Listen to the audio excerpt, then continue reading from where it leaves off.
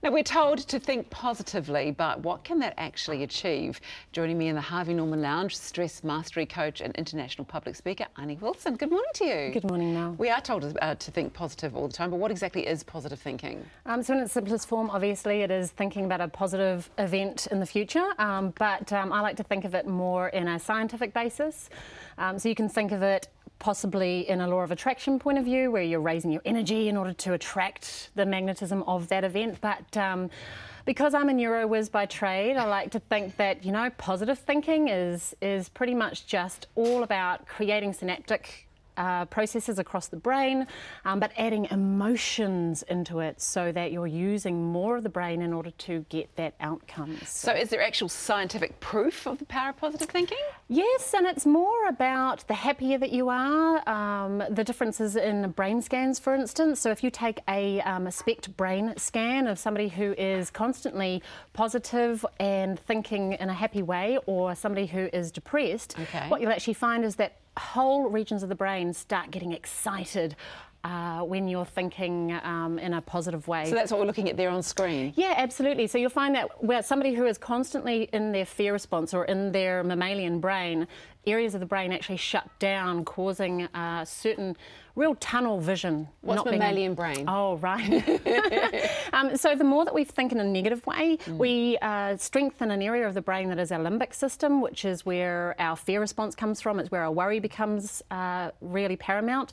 So the more that you do a certain emotion, such as negative emotion, depression, upset, anger, you strengthen the limbic brain, which is the mammalian brain. Outside of that, we have our cortex, which is where other emotions are actually primed. So, and that's where we have our clear thinking, our creative thinking. And so we want to actually strengthen that area of the brain. Wow. Okay, it's fascinating. It's so scientific. I had no idea that the power of positive thinking was so scientific. What is your advice then for people who might find it a bit difficult to stay positive? So there's a number of things that we can do, and the simplest thing is that in our faces, we actually have more muscles than anywhere else in our body, 43 to be precise, and many of those are primed to kickstart the creation of our feel-good hormones, such as our serotonin, oxytocin and dopamine. Sorry to get so scientific. I'm so excited about this. I love it when you get scientific. The more that we smile, the more that we engage these receptors in our brain to create the feel-good hormones. So you can fake it till you make it. You can just smile more often. And other things that I take my clients through, for instance, is the art of visualization, and also getting outside and exercising. Because if we look at a brain scan again, I know, more brain scans, but under this brain scan you'll actually see that if you sit quietly, certain areas of the brain just become a little bit dormant, but after 20 minutes of walking, for instance, you are engaging more areas of the brain, and we are starting to really strengthen whole brain activity, which is where exactly we want to go. And so one of the fundamental things that we can do really quickly is what is known as a senses meditation, and it is 6 minutes in the morning, sitting there quietly, shutting yourself off, just breathing and going through your 5 senses, which are bringing to mind a taste that really invokes a beautiful feeling within you. So for me, it's, I imagine my mum's old dessert, and I sit with it for 30 seconds and really feel the emotions of eating her dessert.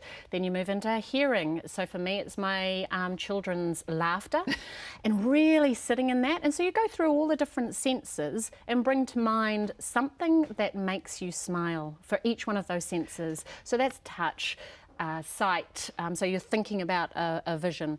And if you do that just for 6 minutes every morning, it actually primes you and changes your entire vibration and your entire emotional energy for the entire day. Wow, I love that. So why does it actually matter? Science does what science does best, and it proves that happier people have a higher life satisfaction score.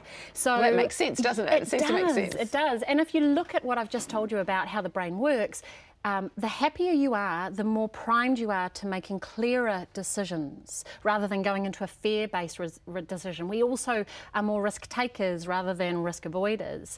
But here's a fact that you might not know, and that is that when somebody laughs, we're more attracted to them. So if you are looking for your romantic partner, everyone, just laugh more. Wow. And you'll be more attractive to the opposite sex. I love that. I absolutely love it. Arnie, that has been an absolute pleasure having you in here. So smile at people too, because they'll smile back and it'll make them feel good, make you feel good as well. Thank you so much. You're welcome.